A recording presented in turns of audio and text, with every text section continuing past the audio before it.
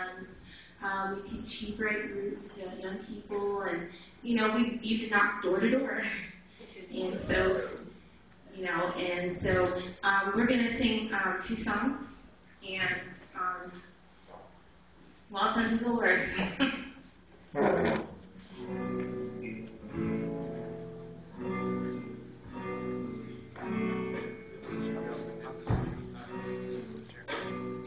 He cries in the corner and nobody sees. He's a kid with a story no one would believe.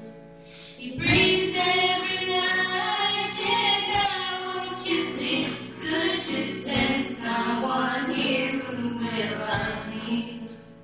Who will love me for me? Not for what I have done or what I will become. Who will love me for me? 'Cause nobody has shown me what love really means.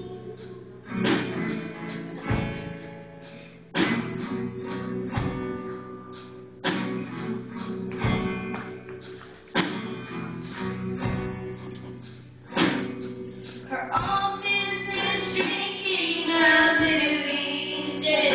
She's a woman whose husband has run away.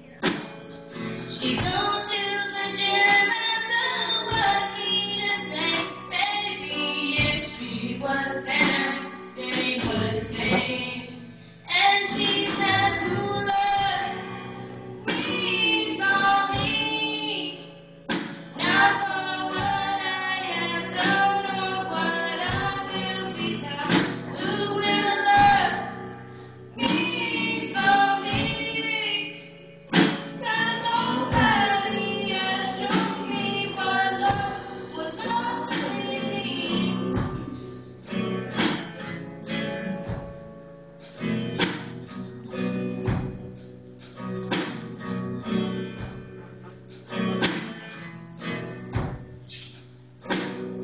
He's waiting to die as he sits on a log.